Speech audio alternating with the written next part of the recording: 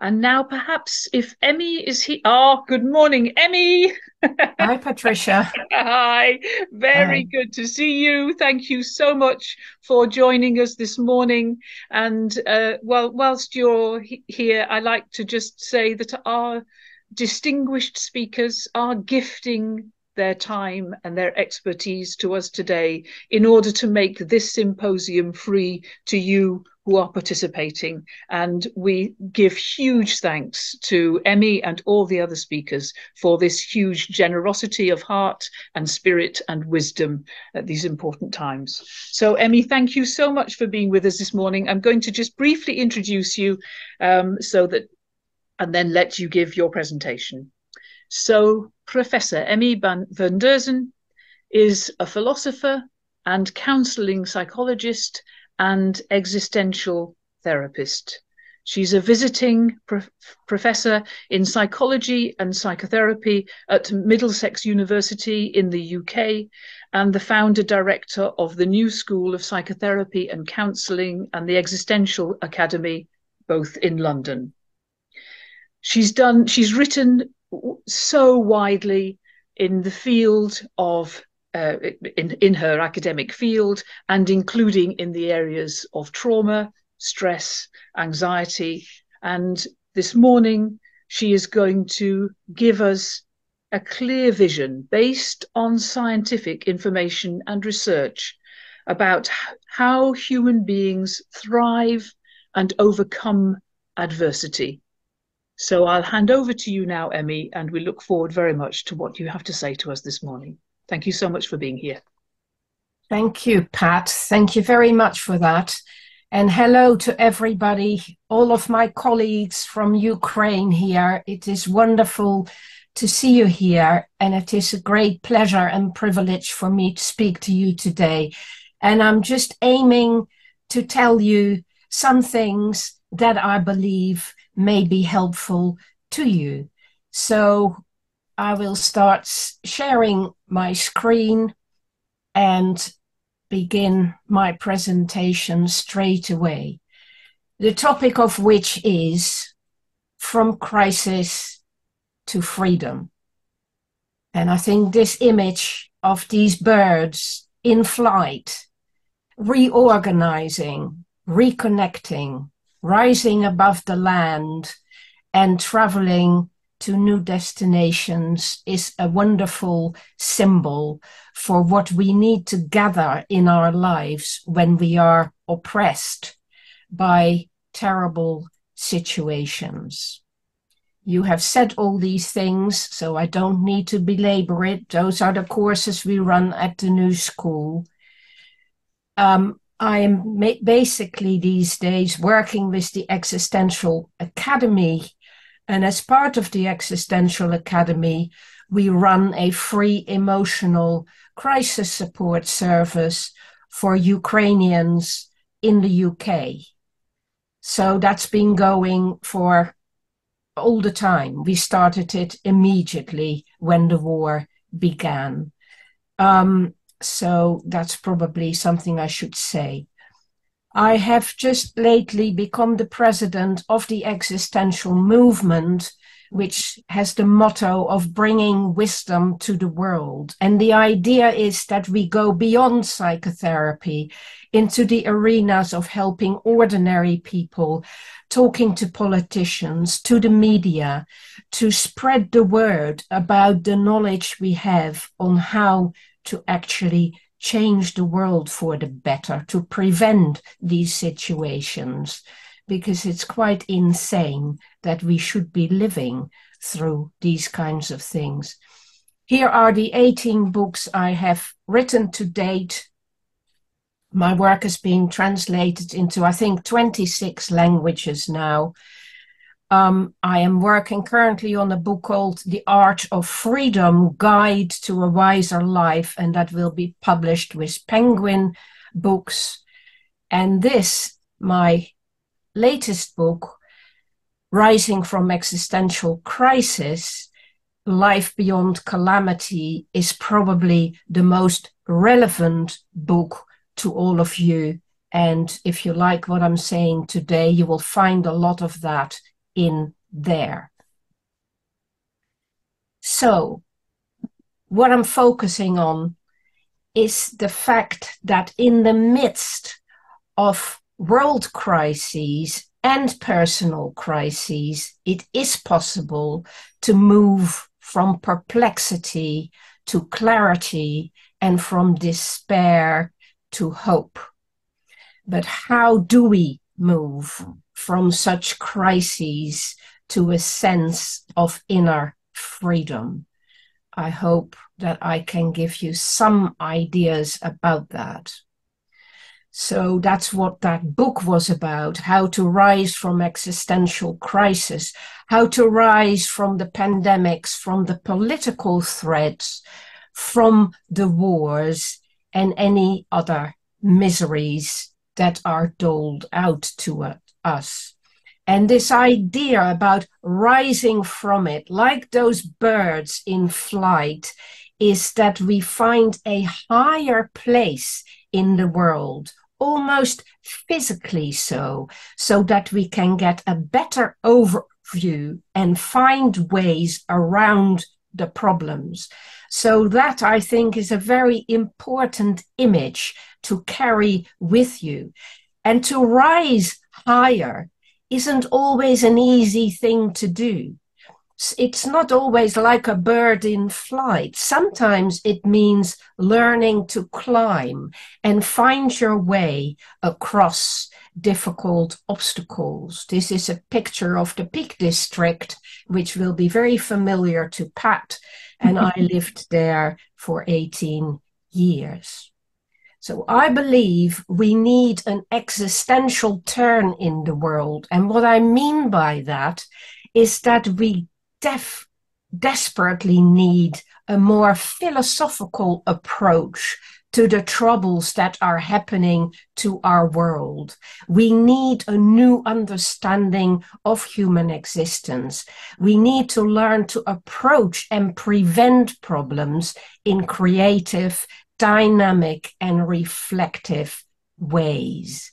We need to engage and act to create new meanings that bring us together and that give us new purpose. And this is not just a Ukrainian problem. You guys are acting out the crisis for us in a way, in the same way in which what is happening in the Middle East is acting out the human crisis in front of our eyes. We need to search for the truth of why these things happen and find a higher position in relation to them. We need something that Ukraine is certainly showing to the world, which is moral courage to affirm our values and not give in to negativity which dominates so much of the world. So, existential therapy is that kind of search for a constructive dialogue about the darkest things that are happening in existence, and to get away from finding someone to blame for what is going on or carrying shame for what is going on. We do not use a system of psychopathology. We use a system of modes of being. How are these people in the world? How can they improve their way of being in the world? So we focus on the person's life as they live it and experience. We focus on ontodynamics rather than just on psychodynamics. Although, of course, psychodynamics and interpersonal dynamics are also a part of that. It's about making a map of all the connections that a person has.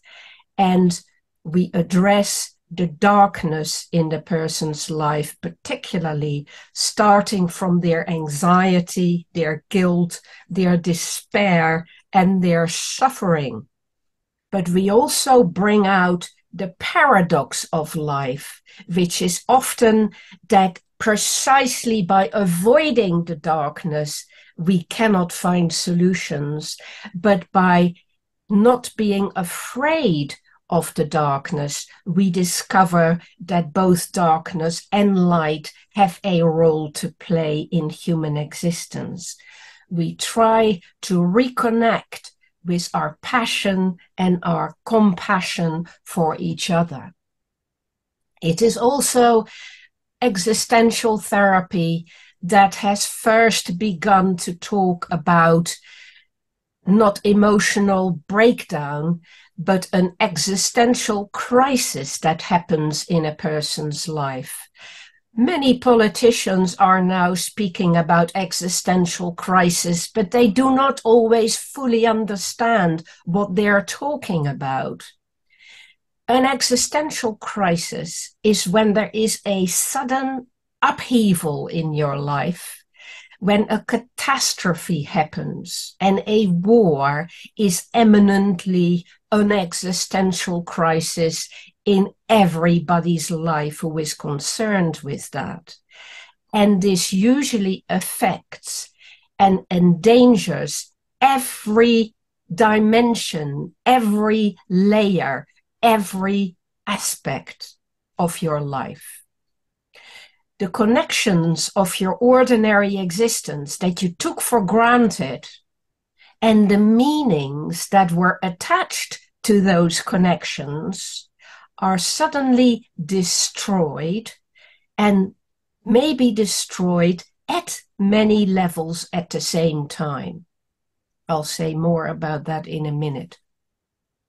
So the task in working with people whose meanings and layers of safety have been destroyed is obviously to mend some of those connections and to rise to a higher level and see that there are now new connections and new meanings that can be created. It's not just about survival. It's also about making new sense and value in a world in which we have understood things we had not previously even dared to think about. So we know that both man-made wars and natural disasters restrict people's freedom in intense ways, and that people absolutely need support in making sense of that so that they can understand, prevent, and resolve them. Back to this image. And it is important to keep giving yourself these images that hold your troubles within them, because somewhere in those hills, bad things are happening, but somewhere in those hills, you are alive. And though you live through war, you are alive and you are capable of using all your experience, all your knowledge, and all your wisdom to stand above the destruction, to rebuild safety, to rebuild communities, and to rebuild trust in something, and to create greater strength in your life.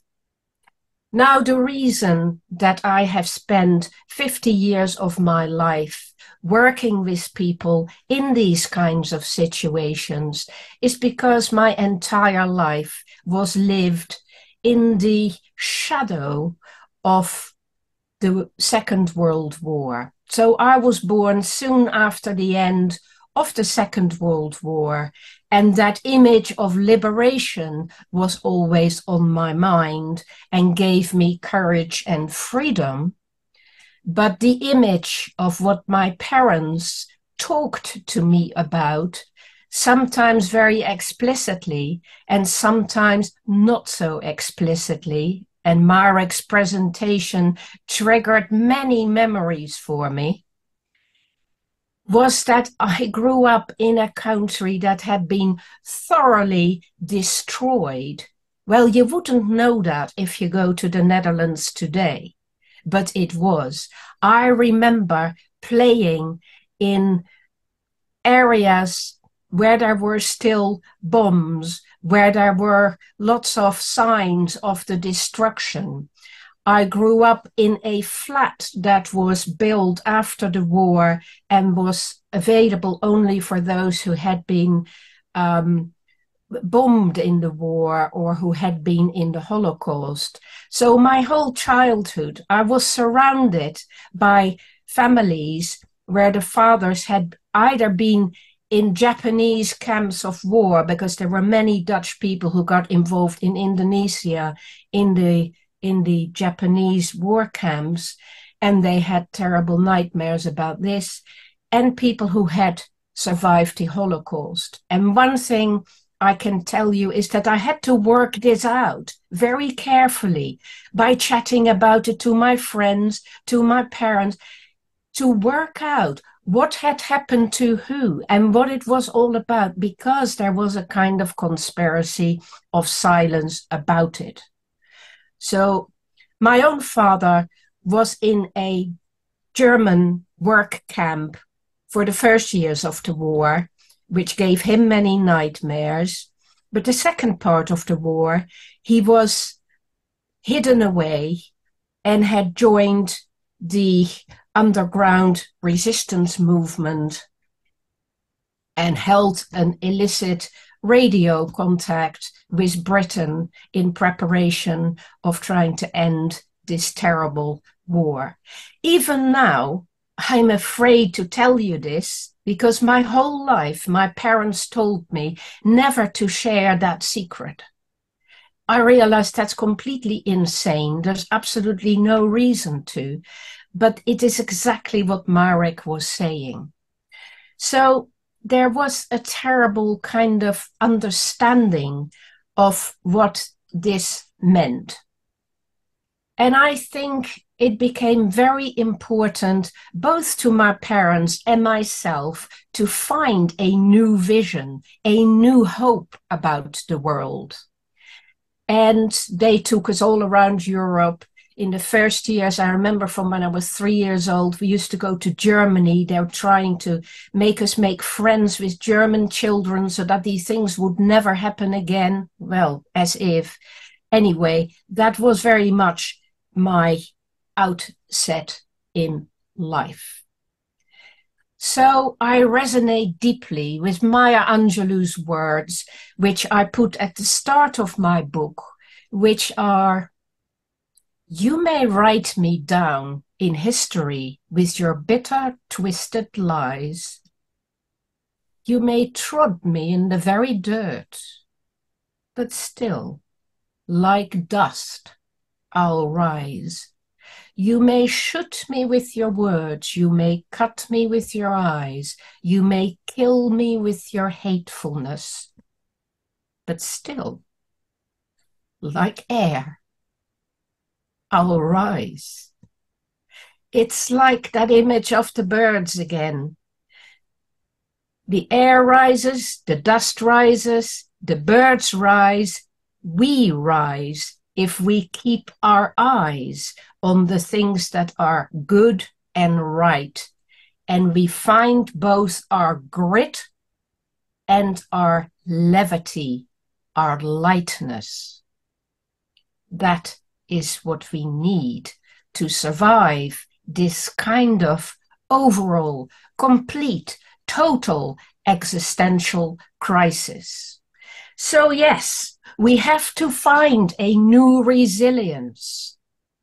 How do we do that? How do we overcome the obstacles? How do we survive this trauma? How do we rise beyond our adversity? How do we liberate ourselves? Well, I like a lot the work of Connor and Davidson on resilience. They created a resilience scale. So Catherine Connor summarized what their findings were as follows. Take a picture of it. It will help. Take a Take a picture of your screen with your mobile phone. This will help you. To become resilient, you have to learn to get back to yourself, to find an internal locus of control, to believe in yourself, to hold on to the strength of your inner voice and the loyalty to what you are, what you stand for. You have to have a strong self-esteem. This is no time for modesty. You've got to believe in what matters. It's not about you. It's about you holding those values and becoming self-efficient about that. With your personal goals, you will do what you can do. And every one of you, as therapists, will be influencing lots of people about this and teaching them to find this in themselves again.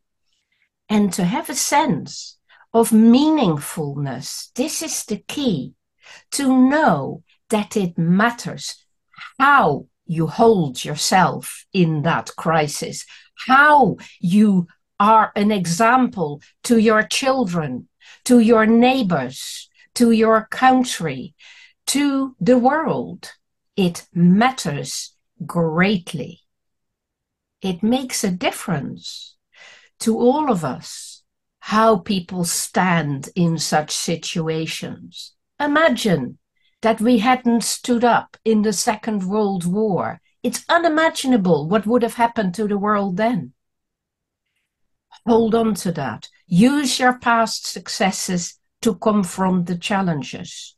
View stress as a challenge, as a way to get stronger. It's like weight training. Yes, this is tough, but I am getting stronger. I am building my moral and emotional muscles. Learn to use humor when you can. Be patient with yourself, with each other. Be tolerant of the people who have goodwill. And be optimistic. Be optimistic. Make sure to keep working towards the right goal. Never give up. Adapt to change. Know that you are adaptable. Adaptability is key. You have to be action-oriented. The more you feel you make an impact, the more you feel you are acting and doing something, the stronger you will get and the better you will feel. Create relationships and network and ask for each other's help. And have faith in something. If you have a religious faith, this is the time to hold tight to it. If you don't have a religious faith, then have faith in the laws of life, because life renews itself. A word on post-traumatic growth. I'm sure you know a lot about PTSD, but bear in mind the work of Tedeschi and Calhoun, who found that 90% of survivors of trauma report some specific growth, a new development, a new learning, a renewed appreciation of life. Be aware that most of the good developments after the Second World War came from the very people who had been oppressed the most and who had suffered the most. You are going to become the source of new ideas, new ways of working, new ways of being. Hold on to that thought. It's not just about recovery or survival. It's about thriving. It's beyond resilience. It's learning to be creative in your plight. The work of Meichenbaum as well, which showed that actually only 5 to 10% of people who were traumatized end up stuck with PTSD. Many move beyond pre-traumatic levels of functioning. Never forget this. Okay, Baumeister's work on the meanings of life will help you. To summarize his conclusions, he found that there are, by reviewing all the literature on meaning research in 1991, and there's plenty more now, but still this is true, there are 4 basic needs for meaning. We have to feel that we are efficacious, that we are effective in the world, that we have a physical presence that we can hold together by ourselves, and that we can look after ourselves, essentially, and that we can fix things or we can contribute things to the physical world. We can cook, we can take care of our clothes, we can go places, we can move around.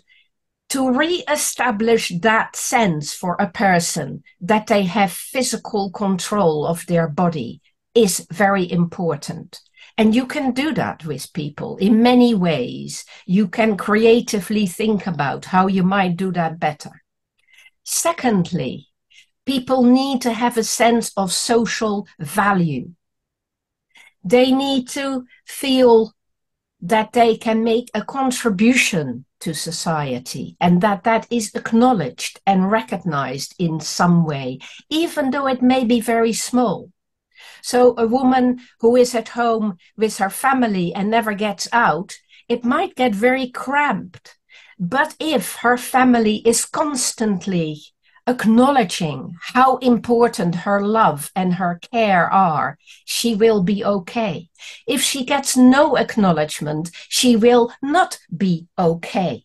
So we need to learn how to create social structures where we give each other that feedback and where each of us finds ways of contributing what we are good at contributing. Thirdly, we need a sense of self-worth. So people need to learn how to work out their inner voice, their inner peace, their inner sense of who they are, and hang on to the feeling that they are a good person, which is always in question in a war.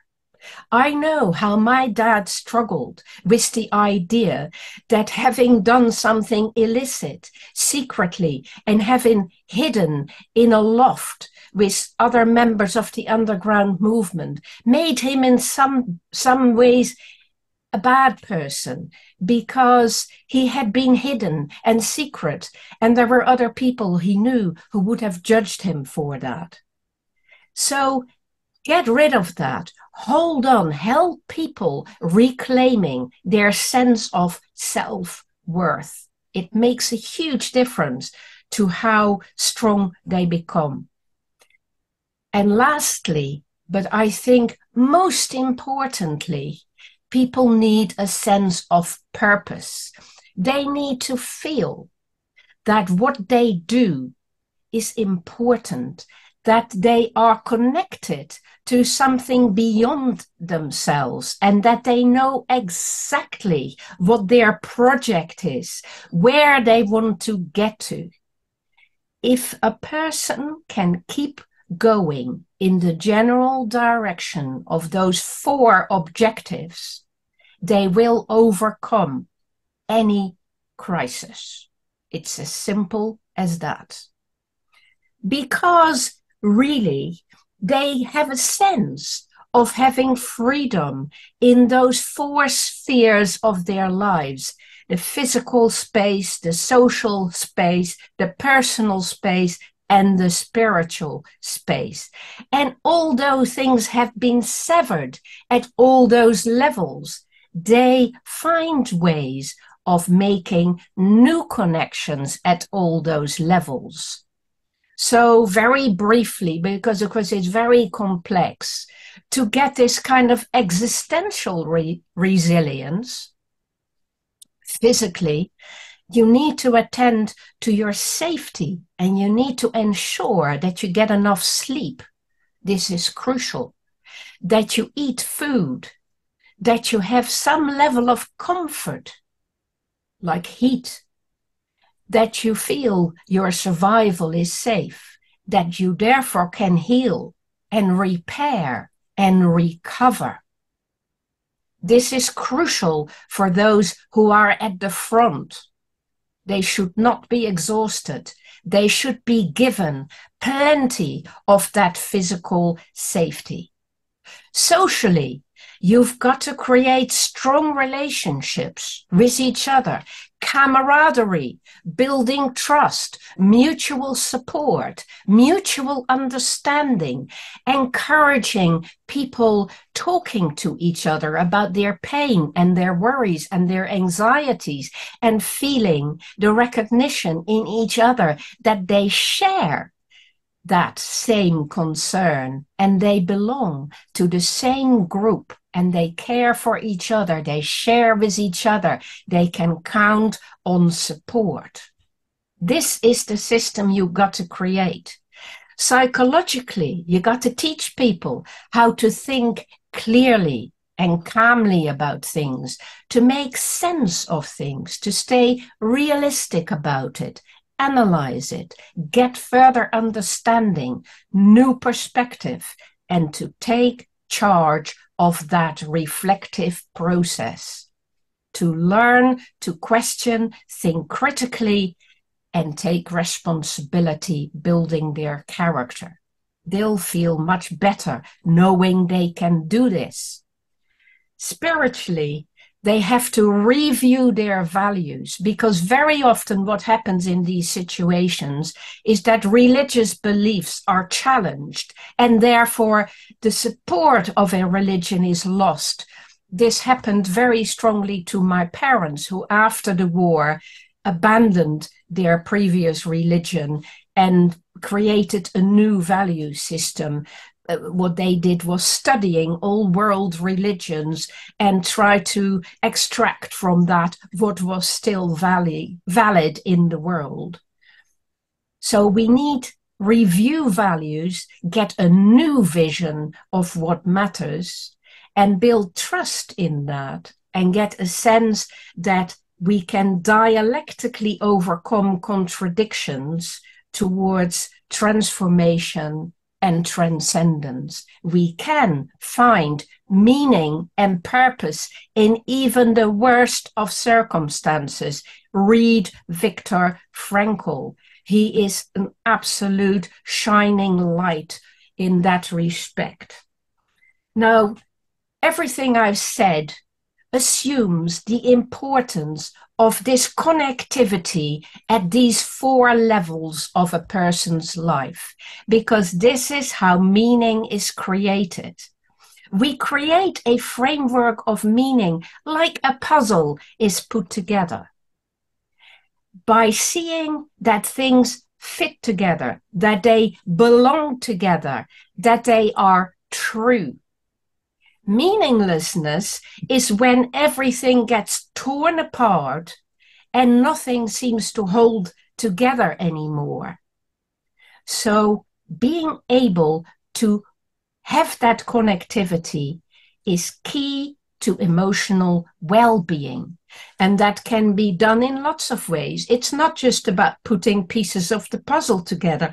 It's also about weaving things together, or creating a tapestry about something, or knitting it together. There are lots of human metaphors of activities that we have in the world where things are connected and fall into their right places. And that feels wonderful when that happens. And of course, that connectivity is what you guys have created by us coming together online, which is a wonderful new way for us to rise above what's happening locally, to remember that there is a wider world and we're still connected, as Pat was reminding us at the start of this seminar. So normally, when we feel life is going well, we kind of feel we are, in control of all of our connections. And it's all sort of working out quite well. Little bits go wrong and then we hasten to reconnect it or replace it. But in a war, the whole thing feels like it's falling apart.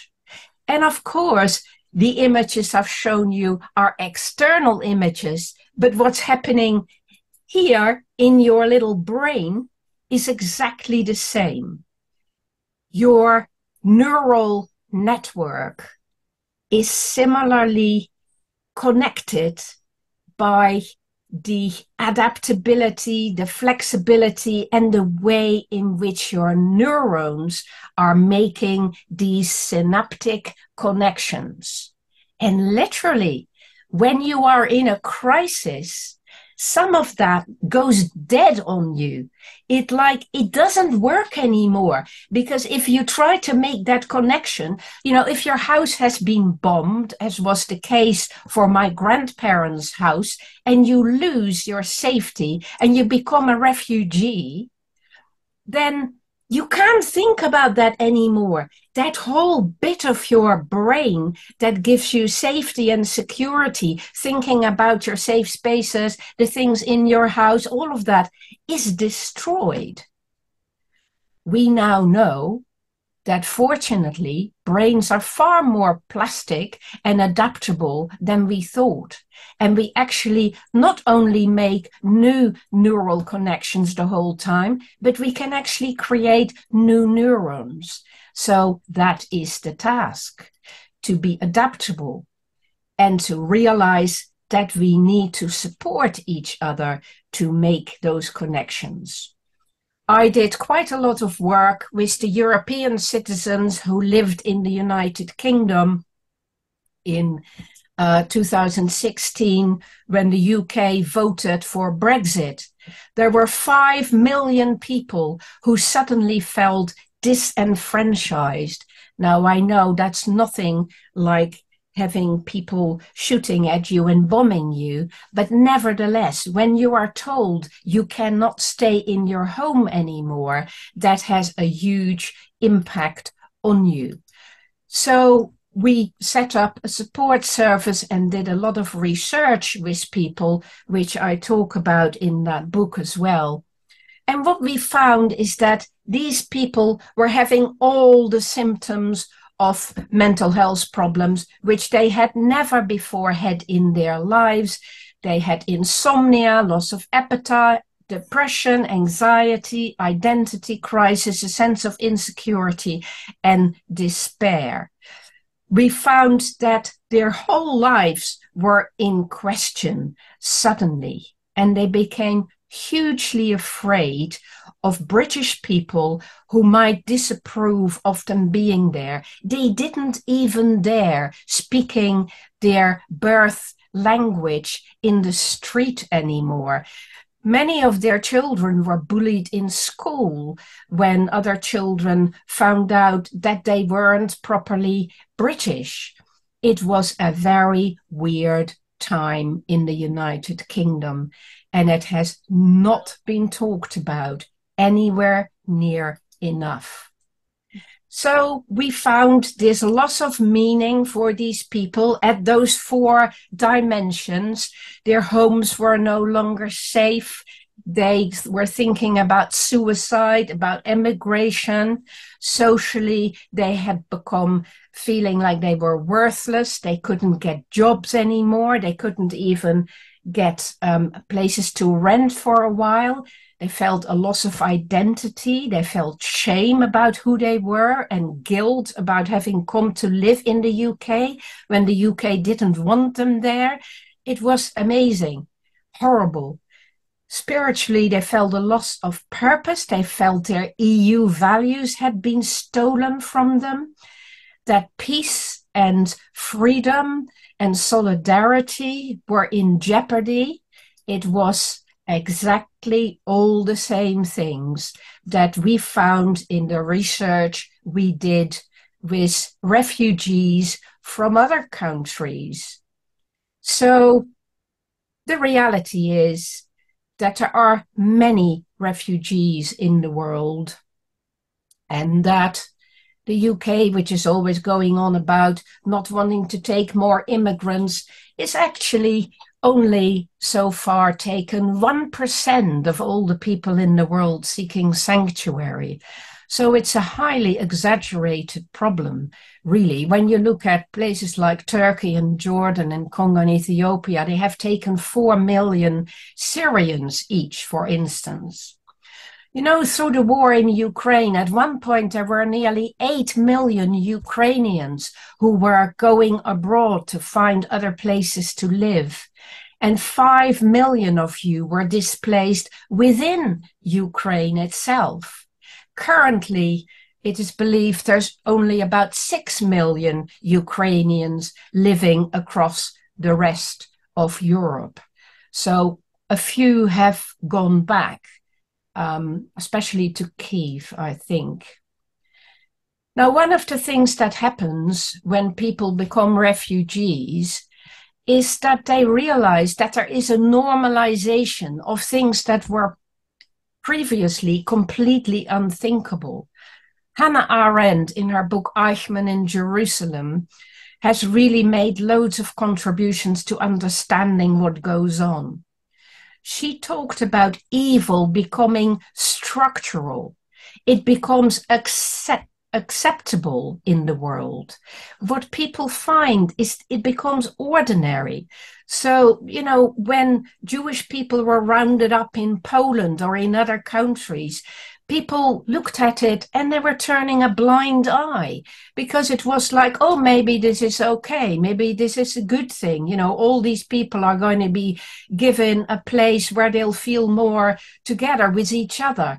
People started normalizing it, rationalizing, making it sound as if it was okay. So she said the sad truth is that most evil is done by people who have never made up their minds to do good or evil. They're just going along with what is happening. And I fear she was very right about that. So the Mental Health Foundation statistics for asylum seekers, and I'm only looking at the bit at the bottom there, translators, is that research shows that asylum seekers are 5 times more likely to have mental health needs than the general population. And 61% of them will experience serious mental health distress. Why is that? Because they lose safety and value at all dimensions of their life. That is what happens. So we do a lot of qualitative research at the New School. All of our doctoral students do phenomenological research, and Armin Danesh, an Iranian refugee in the UK, did this wonderful piece of research with political refugees from Iran in the UK. Hannah Arendt said, driven from country to country, refugees represent the vanguard of their peoples. They are often people who are paying a huge price because they were in danger. So this makes them special straight away. All the people who suffer from these kinds of situations are special people. Never forget that. So he found that all his participants had suffered immense losses. They had lost family members and friends, had seen people executed, had lost their own home, their possessions, they'd lost their support networks, they'd lost their self-esteem very often and their identity. They had to become adaptable. They had to affirm their human rights. They had to go through the fire to create that resilience and that courage that allowed them to go on. Another one of the pieces of research we did, Nancy Hakim Dawek did, was research on people who have become refugees and therefore have become bi-rooted or multi-rooted. What they find is they have abandoned their country of origin. They're no longer part of that, but they're no longer, not yet, part of the other country either. What they tend to do is to find their bearings above themselves. They rise above it. They look at the sun and the stars and remember that the moon is shining in their home country as well as it's shining here now. Their identity becomes less nationalistic and more relative, more flexible, less personal and less local. And they typically have more compassion for other people who are in the same situation. So ironically, the people in the world who are going through these situations are the people we most need for the future of the planet. You are the people who are suffering and whose eyes are opening to how humankind is messing up. You are the people who will make the world aware of that, because that is not just about war. That is not just about climate change. That is not just about the loss of biodiversity. It is about the loss of humanity and the loss of intelligence in people to live in the right way. And you know that better than anybody. One word of caution. Going back very much to what Marek was saying. I too did work with Holocaust survivors. I worked with Dr. Sebastians in Leiden, who worked with LSD therapy with Holocaust survivors. And I used to see in therapy the Holocaust survivors who lived in London and who would travel to Leiden for their LSD therapy. This student of mine, Susan Yakovu, now a colleague, did her research on survivors of the Falklands War. That is UK soldiers who had been in the Falklands War and who had seen active engagement. Most particularly, she worked with people who had been in the sinking of HMS Sheffield. Her own husband was one of them. And of course, they were all exposed to the worst possible circumstances you can imagine, to be trapped on a vessel that is being attacked by your enemy and where you can see all of the casualties right in front of your eyes. You can't run away and you're starting to sink. So these were people who had become deeply traumatized and who said in the research process that once you've had that experience, you feel that nobody who has not had that experience will ever be able to understand you. And I think this is a really important point. If you've actually been next to a person who stood on a landmine, or you've seen people being shot down all around you, these are things, even though you may never think about them, you will never forget.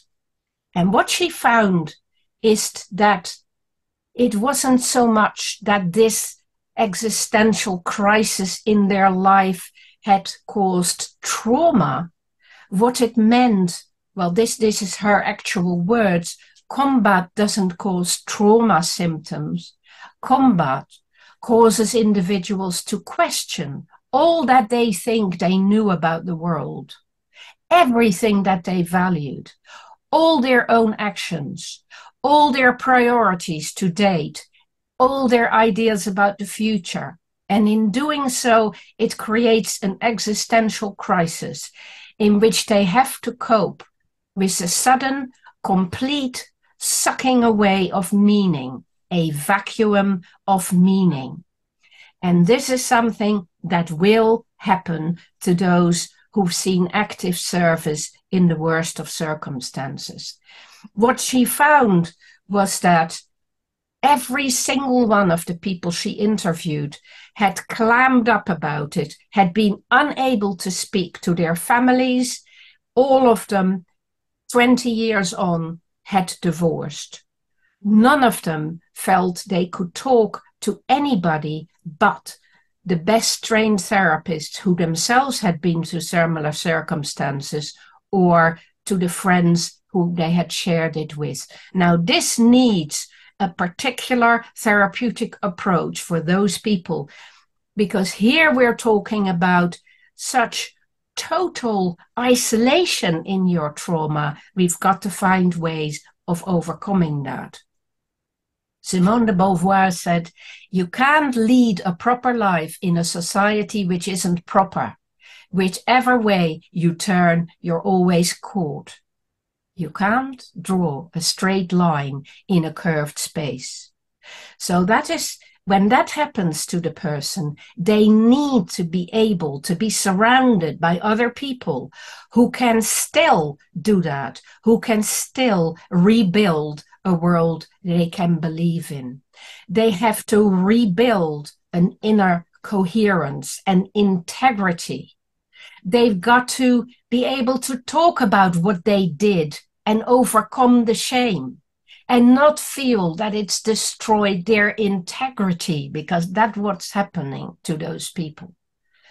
They got to find a way to be proud. For these poor guys in the Falklands War, that was very difficult, because they had doubts about whether that war was legitimate and was right, and they didn't dare say that. I don't think you will find this with Ukrainian soldiers, because you are so clear about it being something that is necessary and is a thing that everyone in the world stands behind. So I think it is a different situation. There is a sense of community with others. You've got to bring releasement, liberation into their lives. You've got to bring love back into their lives, being heard, being listened to, being understood. You've got to help them feeling they are good people, not just heroes, that doesn't do it. Being a hero is a short-term thing. You've got to find an inner integrity and a connectivity again. You've got to have hope that you can set the record straight and contribute something peaceful and something constructive to your society once again, and find new purpose. I don't think I have time to talk about my view of how the person is situated in the world, because I believe we're coming to the end of my talk.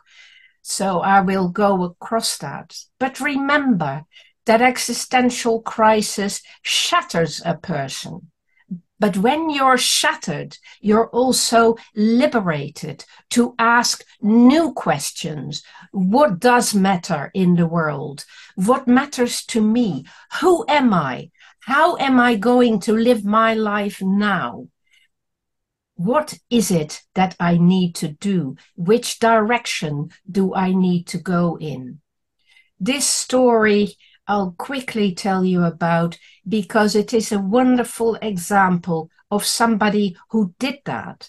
This is Antoine Léris, who was the husband of Hélène Léris, who was killed in the IS terrorist attack on the Bataclan in Paris in 2015. And he, instead of becoming victimized and in mourning, he wrote to the terrorists and said, "You stole away the life of an exceptional being, the love of my life, the mother of my son. But you will not have my hatred." And this is so key. I can't emphasize it enough. Do not allow the enemy inside of your heart. Do not give them your hatred. Stay focused on peace, on the right purpose, on what you know is right, and keep working towards establishing those principles in the world. Don't let them drag you into the mud. That is absolutely the right thing to do. Stay free. Stay fully feeling. Feel the hatred and the anger occasionally, but go beyond it. Find a way to work with your feelings, to find that existential courage and affirm your life and your being in the presence of the threat of non-being, which is what Paul Tillich said courage is about. We have to learn to find that courage. It is something that comes as we live with our resilience. Of course, we only have a limited freedom in how we can affirm those good, positive, constructive values. But even a small movement in the right direction, as Sartre said, gives you a sense of progress and meaning, and that is how you need to progress. So keep progressing. Keep facing the anxiety which arises in the gap between the certainty you used to have and the possibility of creating something better in the future. Allow your crisis to transform you. Feel the anxiety that comes with it. You are standing in the midst of life. War is also a form of life, and you can befriend this anxiety by taking a leap of faith towards a future that will be far better than anything you've known. As Sartre said, a lucid view of the darkest situation is already in itself an act of optimism. Indeed, it implies that the situation is thinkable.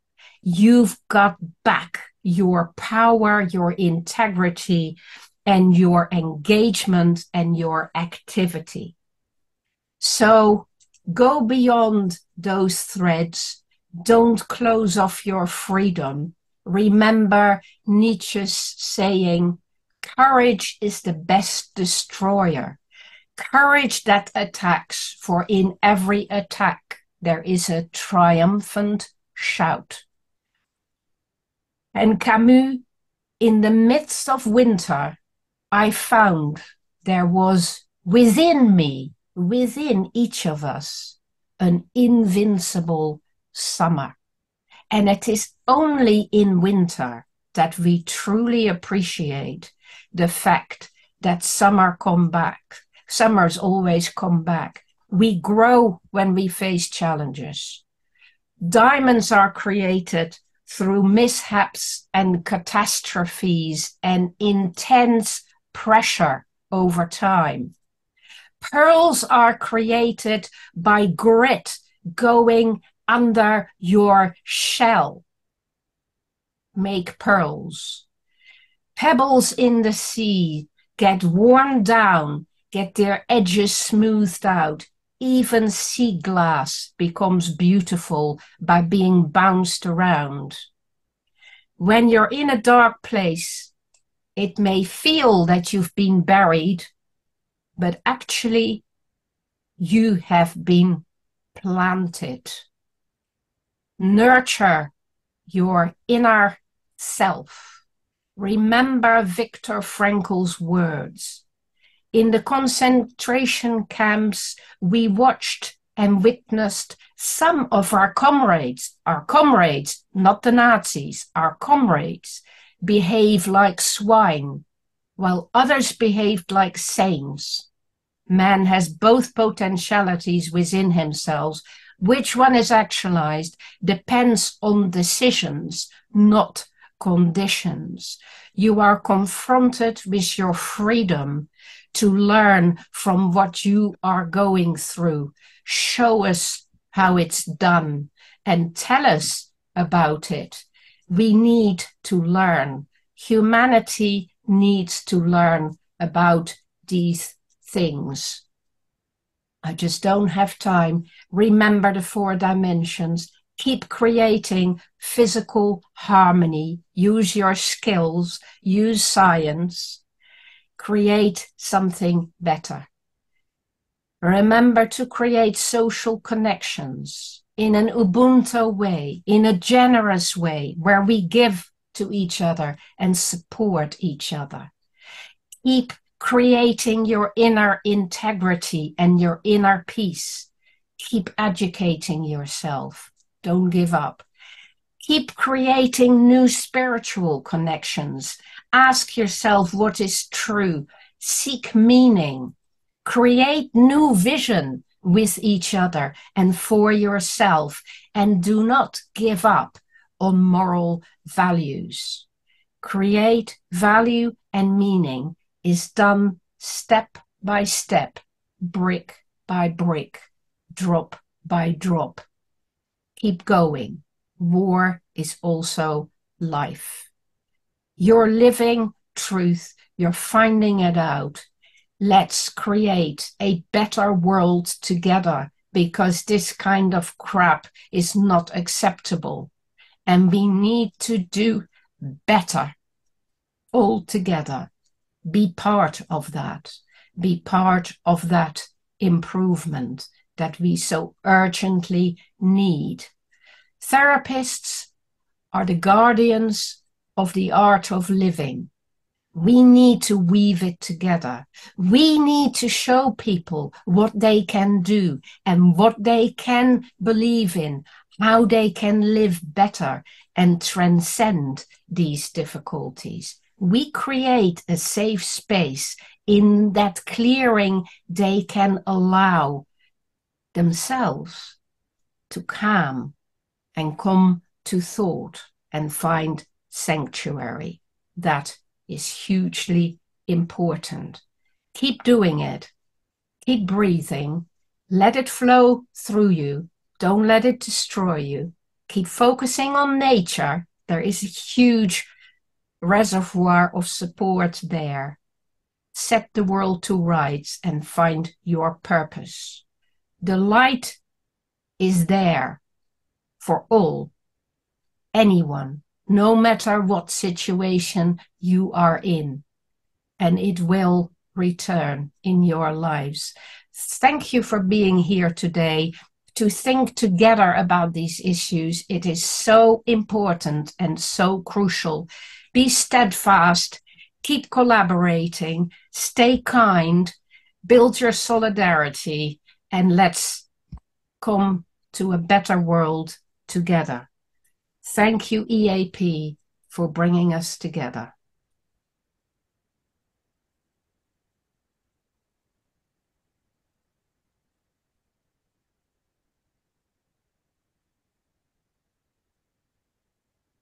Well, thank you, dear Emmy. I think you are the invincible summer for all of us this morning. You have brought the summer into the darkness of what many people who are taking part in this symposium are experiencing. And as someone just wrote in the chat, you must have a look in the chat. There are lots of messages, but someone just wrote, you have the ability to bring hope and to give hope, hope that is now.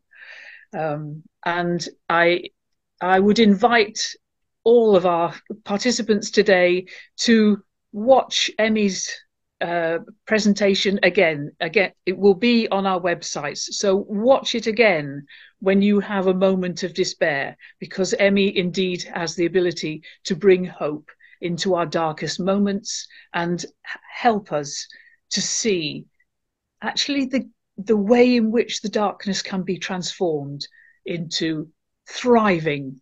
Totally. Yeah, totally. And I also just would like to reflect, because I think it's absolutely right to do so. You've pointed to the positive qualities of our Ukrainian colleagues, and this is something that I too have experienced, and we all experience. I pay tribute to all of the Ukrainian colleagues in our group, but also to all of you Ukrainian psychotherapists for the ways in which you are conducting yourselves and holding yourselves, and giving a model for humanity. Absolutely right. It's very important to realize that, guys. Yeah. You will be an inspiration to us, and we got to make sure we write about that and we let the world know what you're doing. Exactly. Yeah. Now, I'm just looking at time, and I think after such wonderful presentations to us, we need a proper coffee break. So I'm just going to move our timing forwards, and our next presentation will begin at 12:10, not at 12 noon. So let's have a 15-minute coffee break, and we'll come back at 12:10. And I look forward to seeing you then. Thank you again, Emmy.